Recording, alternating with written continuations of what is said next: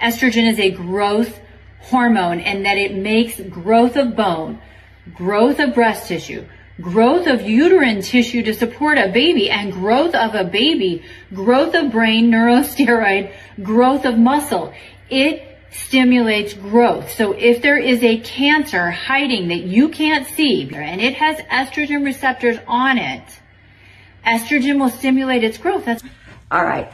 I'm Dr. Amy Killen, and many of you sent me this video and were concerned about estrogen being called a growth hormone. And I gotta say, this doctor is absolutely correct.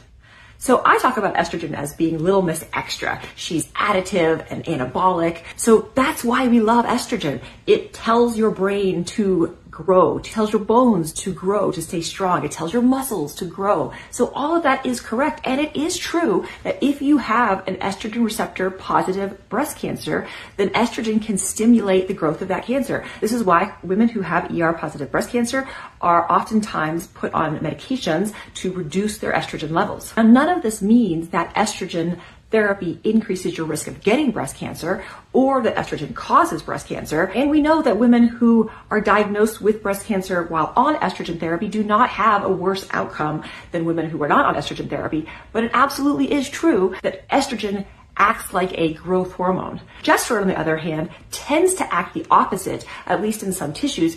Progesterone is generally thought to be very protective of breast tissue. It actually modifies the way estrogen binds to its receptor in the breast to make the estrogen act less proliferative and more differentiated, which means less growing, and more going the right direction. Hormones are complex, so it is important to work with a physician who knows what they're doing and is not just slapping some hormones on a piece of paper and sending you on your way.